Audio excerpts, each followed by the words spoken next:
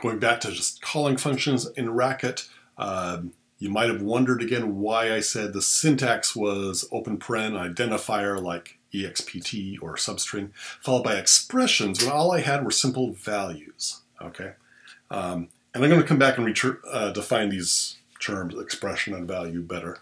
But here's what I would want to get at is, yeah, how would I go ahead and we've seen 2 plus 3? How would I say 2 plus 3 times 5? Okay, so in in Java, you'd say something like 2 plus 3 times 5, and you wouldn't put any spaces in there because you're in Java and you don't have to. So, okay, well, how would we go ahead and write this? Well, we're going to say open paren. By the way, what is 2 plus 3 times 5? Evaluates to, oh, my dear Aunt Sally and Penbass or something like that. There's an order of operations here. I do the multiplication first, then I add. I'm supposed to get 17 out of this. So really, I'm adding 2 to something else, right? How do I add 2 to something else? Well, I've already seen how to do that. It's open paren plus 2, and then something else, close paren. What is that something else? 3 times 5. How do I write 3 times 5 in Racket? Easy peasy. I haven't told you what the name of the multiplication function is, but it's the same as it is in Java. It's that little star, that little asterisk. So open paren asterisk 3, 5. I'm replacing that dot, dot, dot with this orange box here, and that should give us 17. Okay. By the way, what about if I want to do the addition first and then multiply by 5? So in Racket, I would say something like 2 plus 3 times 5. How would I do that? Well, okay, I wanted to take something times 5. I know how to take something times 5 in Racket. I say open paren, star, something, and 5. Okay. Go back to this dot, dot, dot, and say, oh, what is that something times? I'm going to multiply by 5. The sum of 2 and 3. So open paren plus 2, 3. And now we get 25. So here's the question. What happened to the order of operations? What do you think about that? Try to answer it. Pause, try to answer. It turns out in this prefix syntax, it's not the prefix, it's actually the fact that the syntax for a function call requires parentheses. Yeah, that makes it so that there is never an ambiguous phrase. If you look at a Racket expression, it's always clear what's supposed to happen first. The parentheses for function call sort of enforce a certain structure of the program. Whereas in Java, it was a little bit more convenient that we didn't need to type in the parentheses. I could just say 2 plus 3 star 5, but I had to learn all this about the order of operations. Okay, and again, you had to learn it in elementary school. Probably in your first week of a Java class, you had a bunch of exercises about order of operations in Java, and you probably have gotten tripped up by it at certain points, even though it's kind of the same. And then as you do more and more Java, and you find out, and you learn C and so on, you find out these languages actually have something like 13 levels of precedence and 35 operators. Plus and times are not that bad, but when you start adding in all the other things that are operators, Google list of all operators in Java and precedence, yeah, there's a big table that nobody memorizes, and PEMDAS would be a long word that's 35 letters long. Okay, so yeah, here's something we gain in the simplicity of Racket. We have to type in some more parentheses sometimes when they weren't required in Java, but we've entirely thrown out the whole idea of needing to worry about precedence. Can't even come up. Okay. Is that worth the cost? That's a personal choice. Maybe like, no, it's not a problem. I've never had a problem figuring out precedence, and I hate typing those extra parentheses. Yeah, that's a valid argument. But understand both sides. So, okay. This is why I said, hey, when we're calling a function like star, I said open paren, name of the function, identifier. So sure enough, it's open paren. It's an identifier followed by several expressions and a closed paren. Yeah, here's the closed paren. Here's one of those expressions, 5, and here's an entire another expression. And that's why I said that there are different expressions in there, not just just not simple values, okay, like individual numbers, okay. They can be entire expressions there. So, and I think I have an example over in this other file. Let's scroll down and look at that. Yeah, actually, here's a good thing. Go ahead and see if you can write this in racket. 1 plus the square root of 5 over 2. By the way, the name for the square root function is squirt.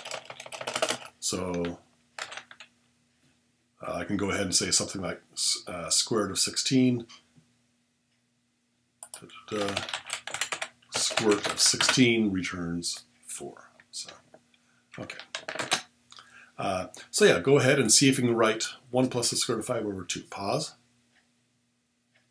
Okay, and you come back and hopefully we got something along the lines of, well, how can we write this? There's a couple of different ways we can approach this. I'm going to go top down, okay? Top down is at the very top level. What operator is happening in this expression here? It's something divided by something, something divided by 2, okay? I know how to do that. Slash something divided by 2. Now let me go in further refine and drill down into that first something.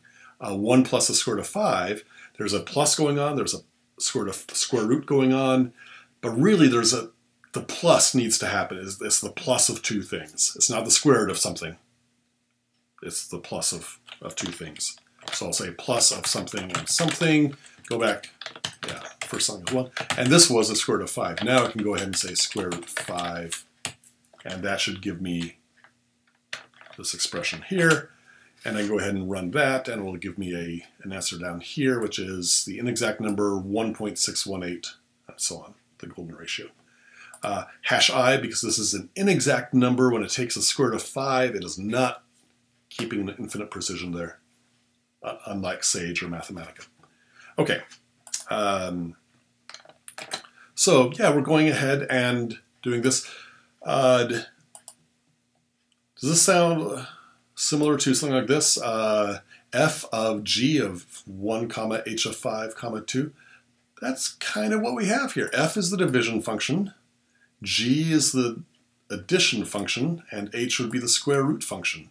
So yeah, but I didn't call it FGH. They have names like plus and square root, but this is called composing functions. I take the result of calling one function, g, and feed it into f. I take the result of calling square root, feed it into plus. Take the result of plus and feed that as one of the inputs into slash.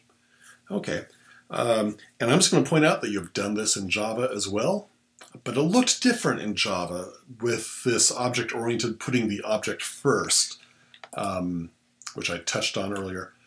Imagine this statement here in Java, someperson.getName.substring05.toUppercase. A perfectly reasonable thing you might write in a Java code. Really, what is that saying? Hey, it's call someperson. Well, let's start with someperson. Call getName, feeding it someperson. Ah, okay. So instead of getName, I'll use h, and then call substring on that, of that and 0 and 5. Oh, I'll call it g. So yeah, there we are. Now call toUppercase on that whole thing. So you were actually composing functions in Java when you wrote something like this. You were taking the result of one function and feeding it into the next in a certain way. So you've seen this idea before. You can talk about composition of functions back in your pre-algebra class in 8th grade, and you ignored it then, and now it's back to haunt you. So, okay. And I'll just point out that in Java, it is, I think people will say, and I concur, that it's maybe a little bit easier to read going left to right in that object dot syntax, okay? I start with someperson, then I do getName. Then, after I'm done with getName, then go left to right, I'm doing a substring. Left to right, sorry. Then do the toUppercase. Whereas when I write it, I'll spell it out here, of, I guess someperson is a thing. Yeah, it's like, okay, start with some person, I'm going to comment. Call get name. And I guess racket would look like this. And not just racket. Java, if I were using static methods, would look like just like this. Ada looks just like this. Okay, any non-object approach would look like, hey, call getName on some person, then call substring on that. I'll do the, again, put the parenthesis first, 0 and 5, and then do a to uppercase. And when you look at this, it now looks kind of backwards because when I read left to right, I start with the word to uppercase, which is actually the last thing that happens. So, yeah, the object notation lets you read left to right in a way that is sometimes more convenient. Gets messy when you have more than one object going on simultaneously. Which one comes first? Yeah, then you can't do this anymore. But okay.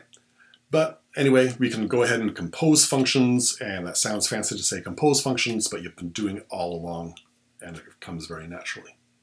Okay, I'll see you in class. Oh, Command-Shift-2.